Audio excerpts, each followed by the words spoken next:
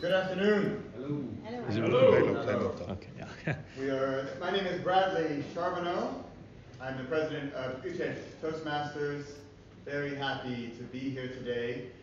And I am going to, people coming in and out of this door. Sorry about them.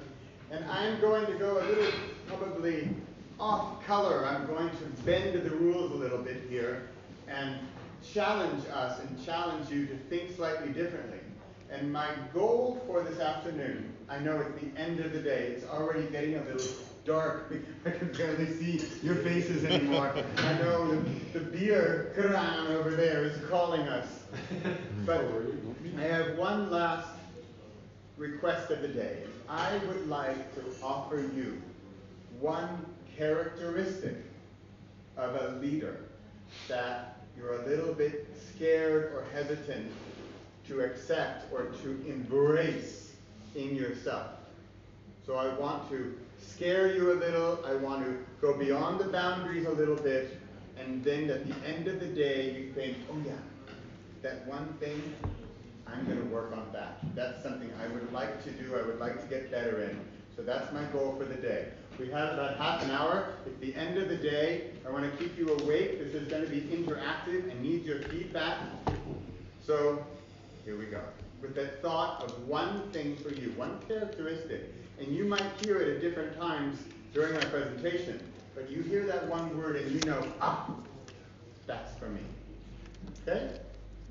So, I'm going to tell you a little story and then we're going to do some homework here.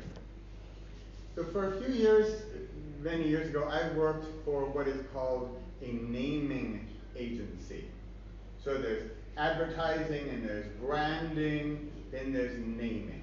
And so we specifically we created names for companies and products.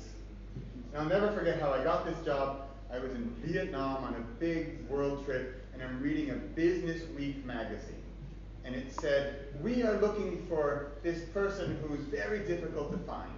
It's a linguist with an MBA. Somebody who can speak multiple languages but has a business background. Because that ideally can bring this sort of language and softer sciences in with the harder sciences of business, bring that together. That's the person we're looking for. And I raised my hand in a little cafe, nobody's looking at me, and I said, that's me. That's me. They're describing me. I tore this article out of this magazine and I went to where companies happened to be in the San Francisco Bay Area where we were planning on moving to. I had been living in the Netherlands. We moved to San Francisco. I go to the company. I say, here, you're looking for me. Long story short, hired me on the spot. So I worked for a naming agency because I was a linguist with an MBA. I know my languages, I know my business. I know my soft side, I know my hard side. The language sciences, the hard sciences. It was a good balance. So one of our first projects, this is around 1999-2000. One of our first projects, so I'm in San Francisco, and then down about an hour south is Silicon Valley, the heart of the technological world. And what was happening at the time was that they would get money invested in them, millions of dollars, overnight. And we would get phone calls the next day. We got one, they would say, we just got $14 million yesterday. We kind of have a company, but we don't have a name. Can you come later? We will pay you whatever you want. And we would go down there, of course. And for one name, we charged $60,000. Wow. To create a name for a company.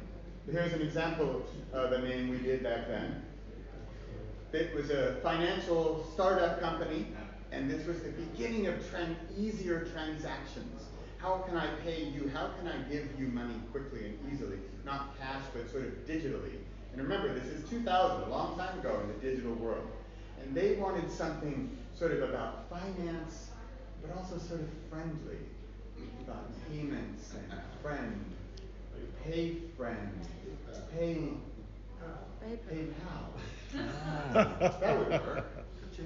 That's what the company took. that became PayPal of today. So that's a very easy one. Why? Because the logic behind this thinking was objective. Payments friendly. PayPal. It was easy for us as a naming agency to convince the company this is a good name for you because it qualifies the objectives you're looking for. They say, great, thanks.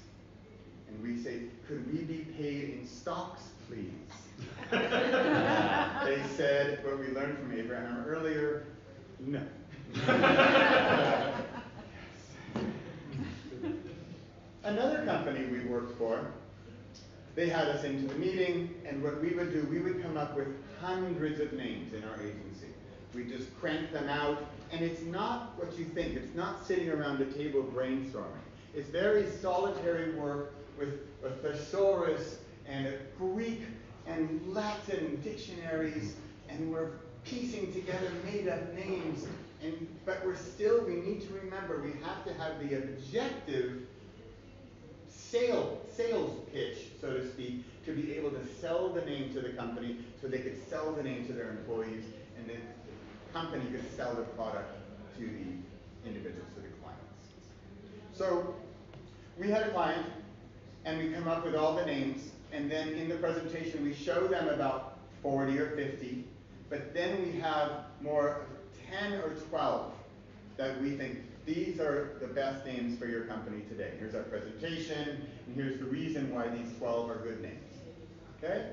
Then, ideally at the end, if we've done a good job, we would like you to, on the spot, think of 3 or 4 names that your 3, 4, 5 that are your best names that you need to take to the next step, which is to your trademark attorney to make sure this name, PayPal, for example, doesn't exist already or is a shoe store in New York.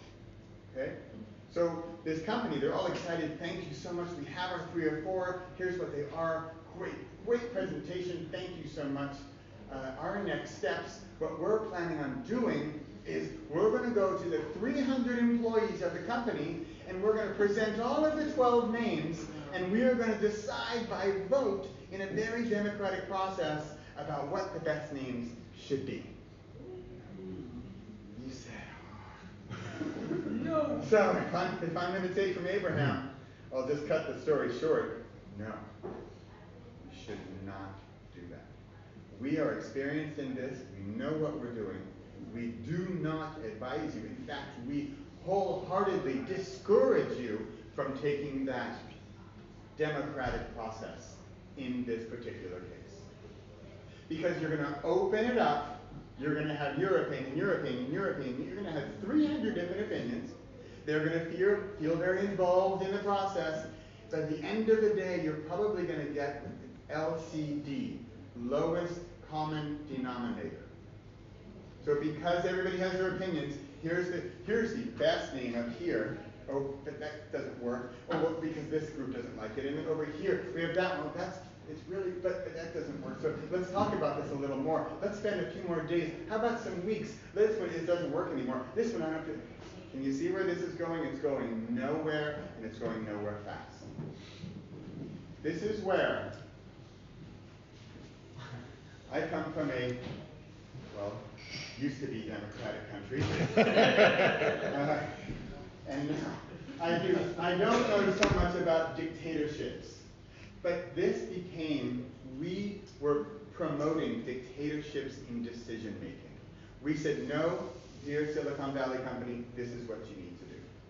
You need to go into your board, to your 300 people, and you're going to make an announcement. And not 3 or 4, it's the one name.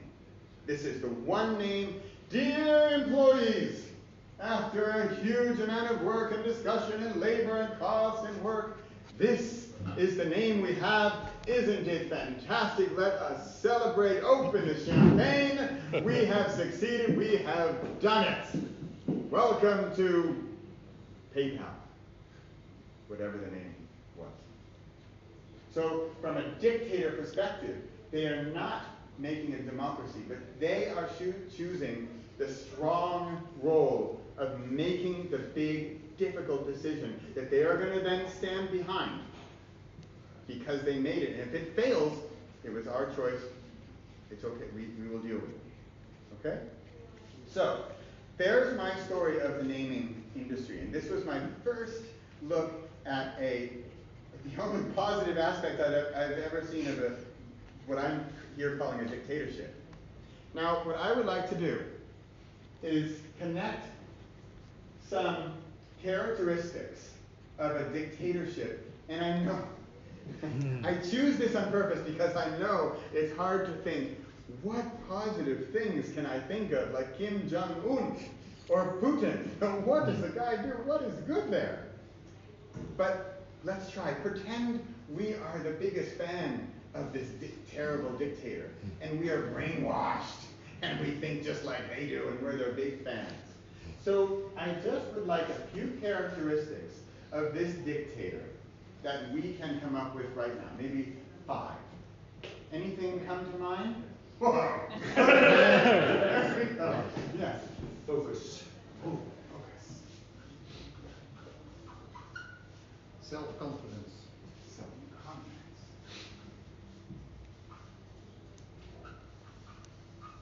Okay. Quick decisions. I'm going to say quick decisions. I'm actually going to put that, that together is fantastic, and even separately they're also great. But because it's quick. I don't need to ask all the people. I'm just going to do what I want to do.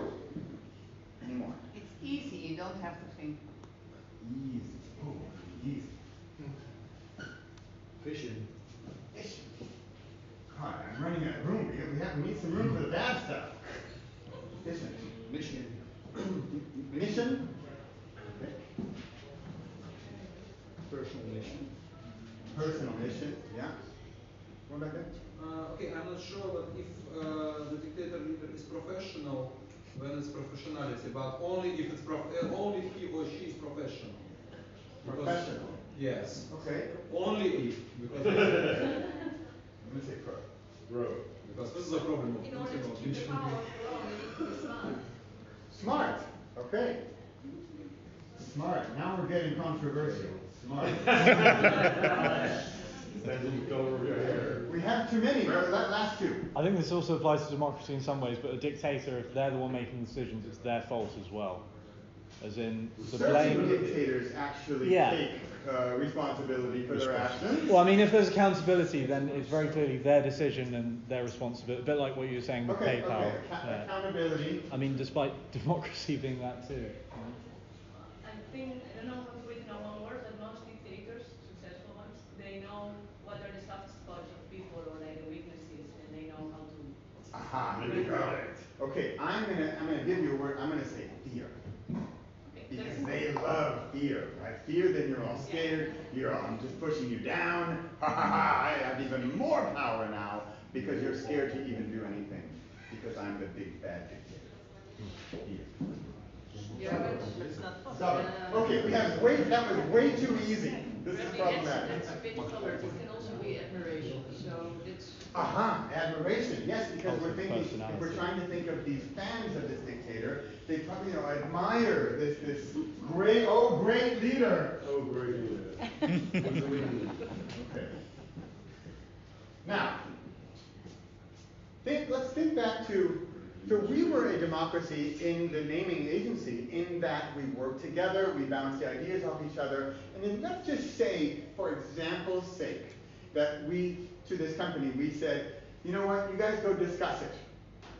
Now, or if we think of, for me, the Dutch government is a perfect example of a democracy, with its good sides and bad sides. There's so many parties, they often have to balance, they have to compromise. In fact, I'm going to do that one. I think that one is a big compromise.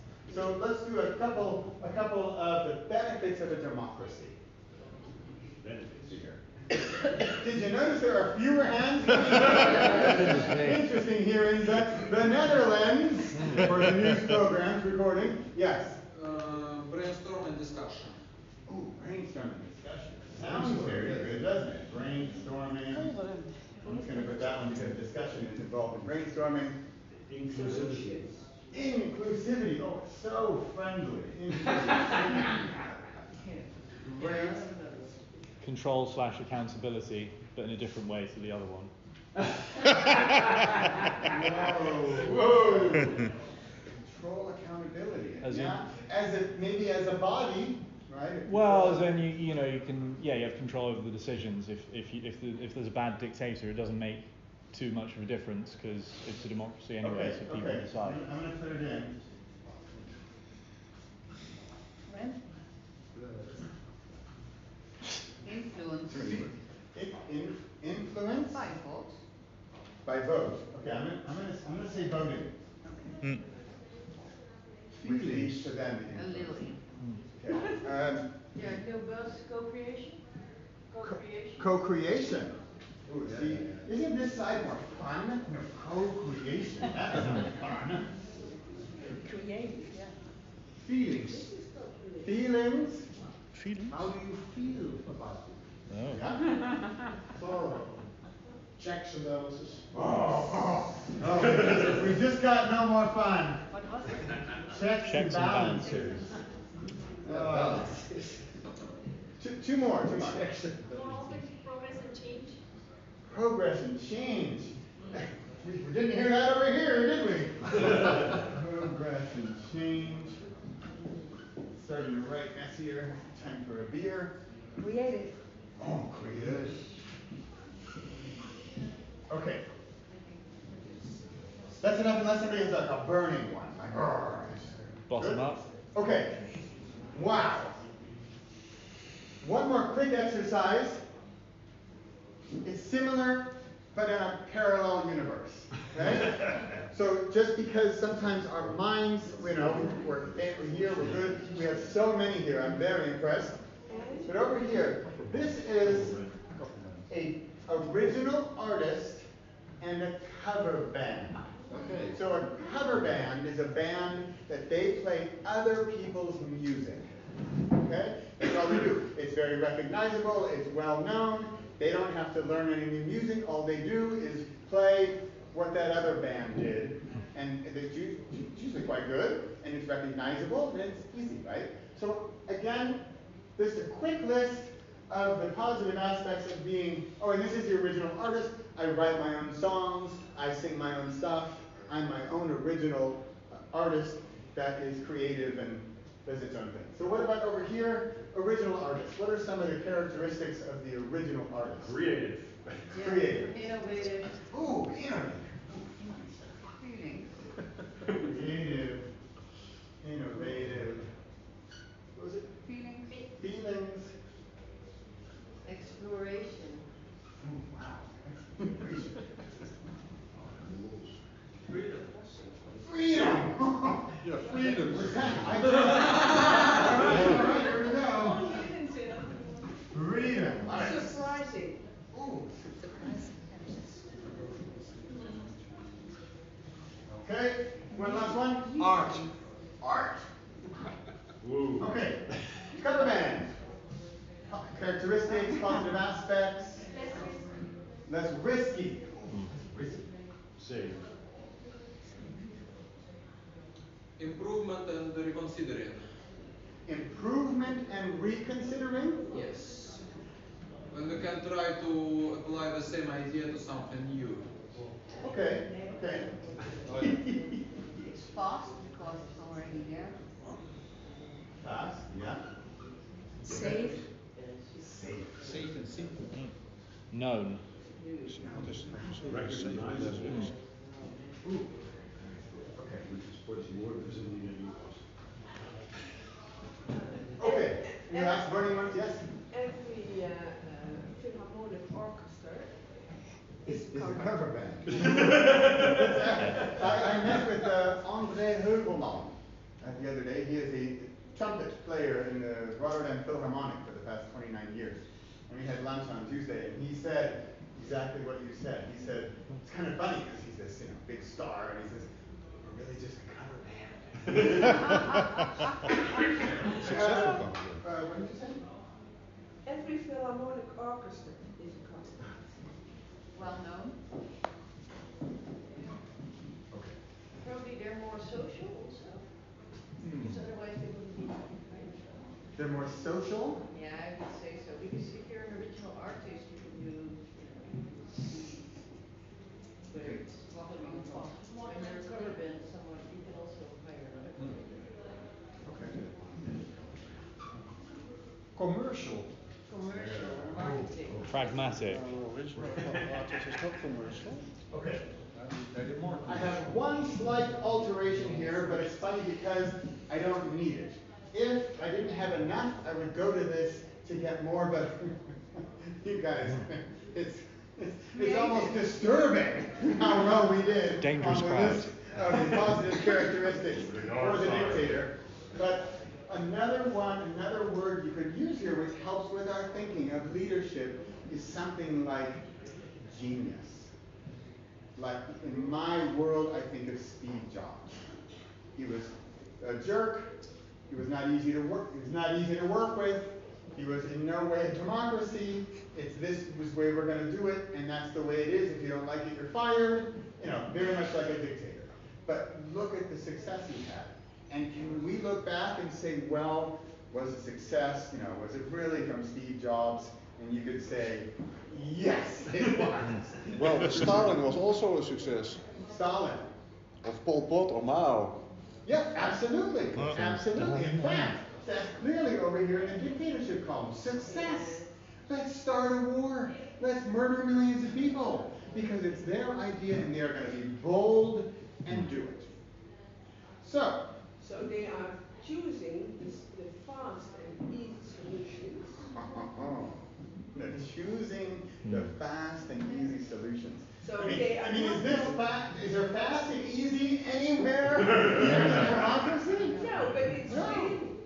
It's what? That are real solutions. Yes. Okay, well see, now we're getting controversial. We had fast and easy a minute ago. Yes, sign me up for the fast and easy group, please. Or then, who would like it to be in the real group with time consuming and slow and feelings? Yeah. Depends. So, Depends on who is within this group. Yes, it depends on who is saying it. yes, it depends on who is saying it. So here we are today. We are the leaders of our Toastmasters. We are here as an officers training. We're not here at the regular Toastmaster member training. We are here at the officers training. I found there was the old paper version of the Pathways World was called the Competent Communicator. I always thought that was a little funny because I thought, I hope I'm competent, but it's not really my big aspirational goal to be, yes, I am the competent communicator. I can do this stuff. That's it. I thought, I want to be the confident dictator. Or in Steve Jobs' language, I want to be the genius. I want to be the expert. It's okay if I'm a little spoken out. In fact, today, I consciously do this because I'm going to annoy a few of you. I'm going to go a little bit beyond. And here we are making a list of positive aspects of dictators. I mean, these people are also murderers. They've caused wars. They've probably killed millions of people. And here I am with a positive list of them. So, I'm in a Facebook group with 36,000 authors. It's nuts. And one of the rules, they have these very simple rules at the top. And one, they actually just changed it, but it was English. Don't be a dick. And this is kind of what they're talking about. Don't be a dictator. Okay? But in Toastmasters, and I'm speaking to a very niche audience here. We are leaders in our own communities. We are leaders in our Toastmasters. We wouldn't be here today if we didn't want to improve, excel, elevate our game. So I'm not here to talk about how you can become the average communicator. I'm not here today to talk about how you can become the competent communicator. Clearly, you're competent enough or you wouldn't be here today.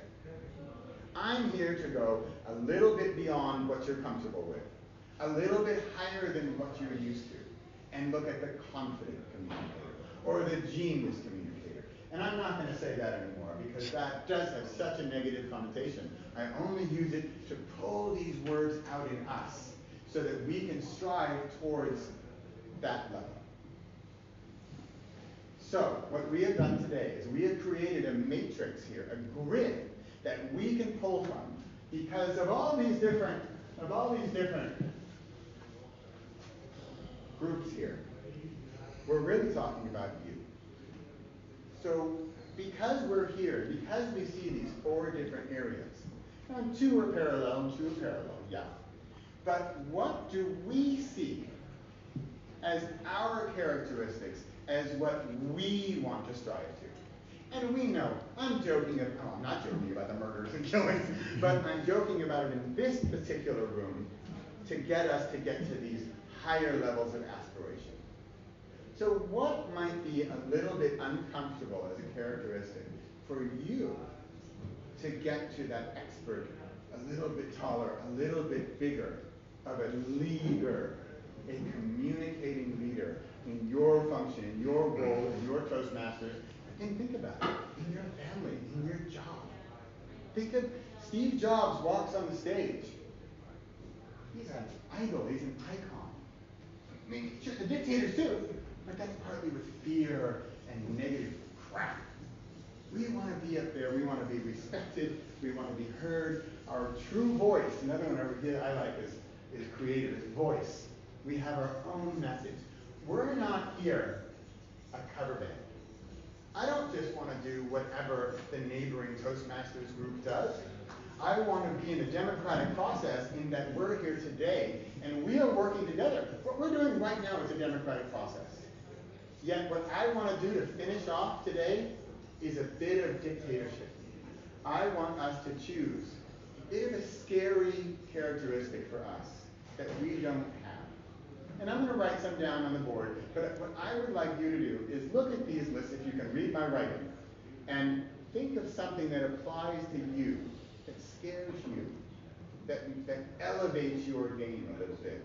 Here on a Saturday afternoon in Applewood. And I'd like us to look back and think about that crazy guy who was talking about dictators and how that applied to us improving as leaders in our role in Toastmasters. So let's get a list here. We can choose from any of the 4.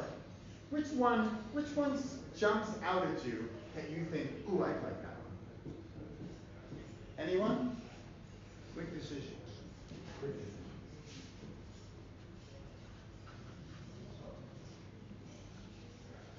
That came from that. That was quick. Mission. Quick. Mission. Mission.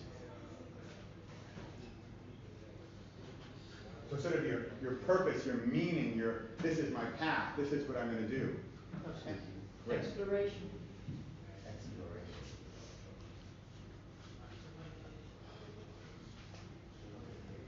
Creative. Creative? Yeah. And Inspiration, admiration.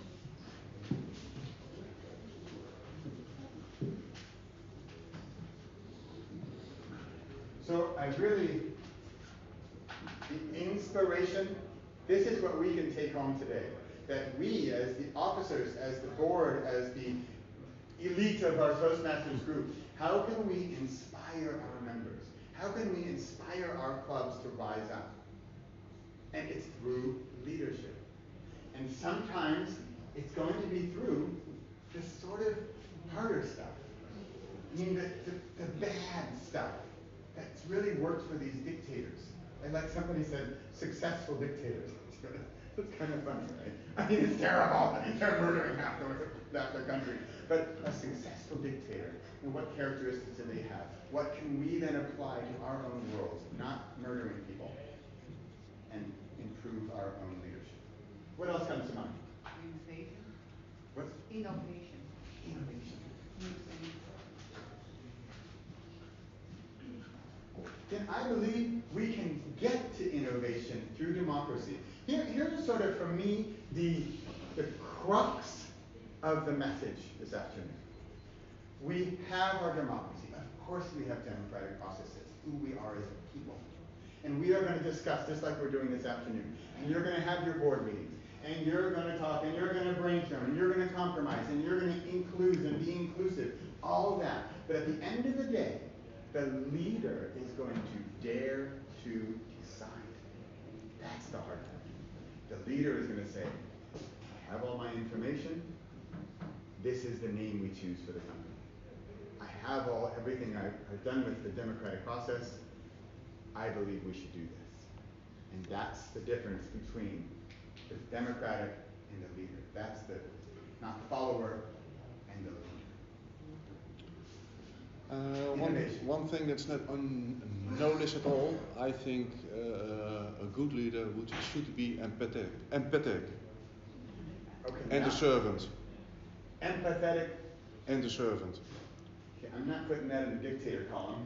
No, I said it's in no column, but I think there are no of those columns, but I think they are very good, very important for a real good leader. Yes, I agree completely. Empathetic. Thank you. I was just thinking, even if you do become more decisive, take on the characteristics of the dictator, it still in many ways stays a democracy whatever happens because you need your members and otherwise, you want them to join. So that's the thing. Yeah. Yes, I'm saying. No. Okay. I mean, it's adding use this for everything it's worth, but my hope for this afternoon is that we take one element over here to just that one little level higher. But isn't it the balance between? See, well, that's that's it. Yeah. But see, balance is not controversial enough. If I were going to come over here and say, let's do this normal balance, everything's fine, it's all good, enough of this and enough of that. But see, this is the dare that I am making this afternoon. I dare to bring up dictators and make a positive column. But of course, it's balanced. But in fact, I'm going to put that up here because this, I think, could be sort of the summary of all of this. Find your balance. Being convincing. Convincing. Yeah, persuasive. That's what I was going to say. Okay. Effective. And we can be persuasive also because we have all of the knowledge that we have worked on together. And now I can be persuasive by saying, well, as in the democratic process, we went through steps 1, 2, 3, 4, 5, and now I know that step 3 is the one we should do. I said mission/focus then. Mission, but then focus. Okay. Yeah, also in the middle. Okay, focus. Mission/focus. Objective. It's a combined. Yes. This is what I think is hard here in the democratic process, is the focus. And that's why I see us as leaders to take that role, stand up, and Then you align focus. also can put together exploration and decision. Exploration and decision. Just like mission and focus. A leader who is always explorating is not helpful for a team. So exploration. You have to explorate and then decide and say, okay, that's what we are doing. Yes, because of course the democratic process is known for exploration. Let's explore. Let's do a research study for a few years first before we have to do this. This is the hard part. This is the easy part. This is what I want to think about today. This is really fun here, a little side personal note. So I really have written 18 books, and I have an 11-book series, and each book in the series is a one-word verb. And we have come across a few of them today, for example, this one. Because I think each of these verbs has its own pillar of importance as it holds up the bigger structure. So thank you for that. I won't share my slides online because that would be a little difficult. You make a picture. Thank you very much for your time this afternoon. Have a wonderful Saturday evening.